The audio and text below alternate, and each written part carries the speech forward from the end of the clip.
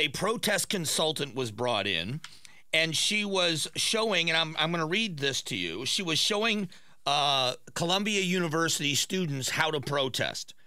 What should have been a peaceful protest has basically been co-opted by professional outside agitators. We were extremely cautious about releasing our intel information because our goal was to ensure the safety of the students, the faculty, and without destruction to property. This is the mayor of New York. We have sounded the alarm several times before external actors who attempted to hijack this private protest.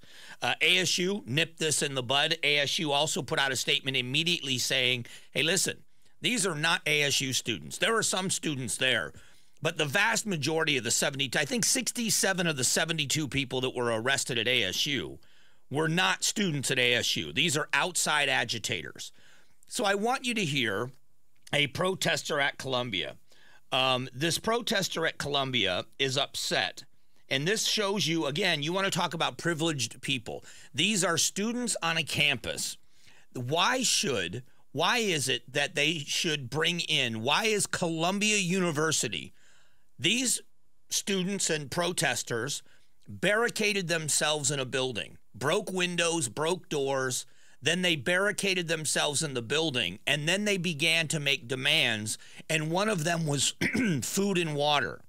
Now, why in the world would you think if you barricaded yourself in a room that you should be entitled to food and water? And this is Joanna King Slutsky, and the real name, the Columbia protester.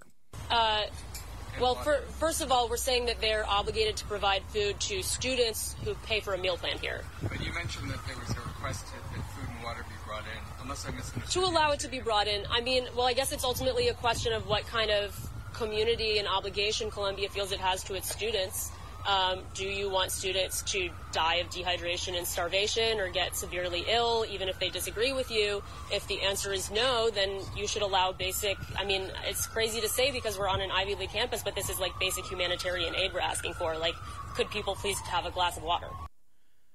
Basic humanitarian aid. Could we have a glass of water? Now you're down for the struggle, aren't you? These are people that are truly down for the struggle. We are willing to suffer what's necessary for our cause. You want to know why people mock? I will tell you that I am so encouraged with the young people that I work with in this building. I'm encouraged by the younger generation. This is why people are discouraged by the next generation. If you talk to some of the protesters in the 1960s, go and talk to people that marched in civil rights marches in the 1960s.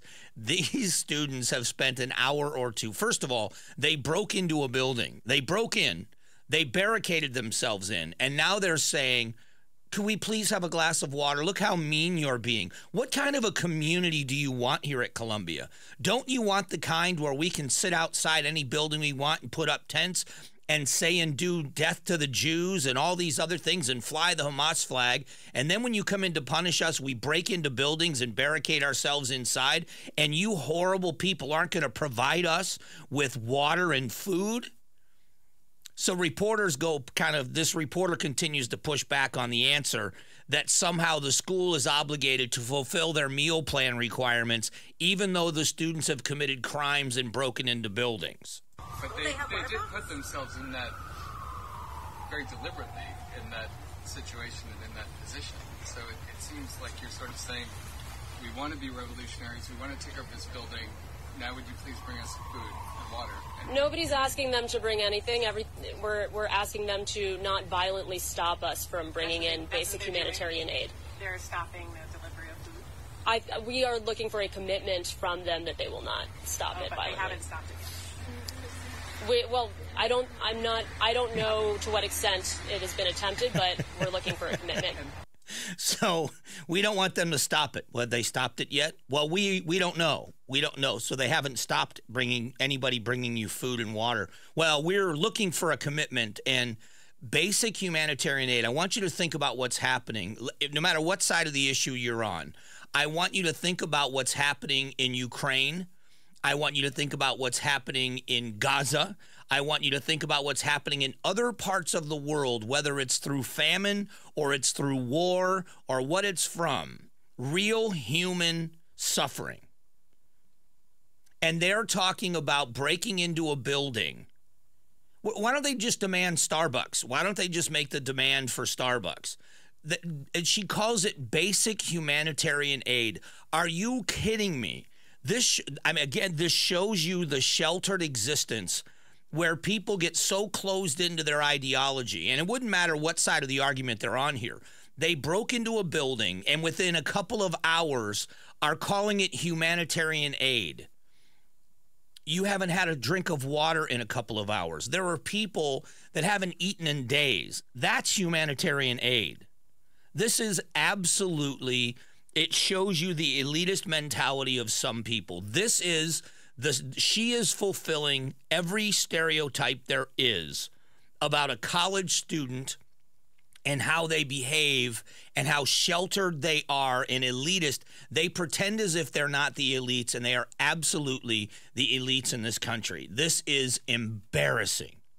Absolutely embarrassing. Let's go to another protest. This is UT Austin talking about arrest. This is Jim Ryan at ABC. Austin police say they've caught demonstrators with rocks, clubs, chains, and guns. But Maria Warren Hernandez, who was arrested Monday, says, I haven't seen anything that resembled violence. It's always been about peacefully protesting and making a point. She acknowledges that she is not a student at UT. University administrators say that of the 79 people arrested Monday, 45 had no campus affiliation. So again, these are people infiltrating campuses. We've seen this in many other movements, and they've happened before. These are outside agitators ginning up problems on universities where there isn't a problem. ASU did a great job of arresting people and telling them you'll be arrested on this campus.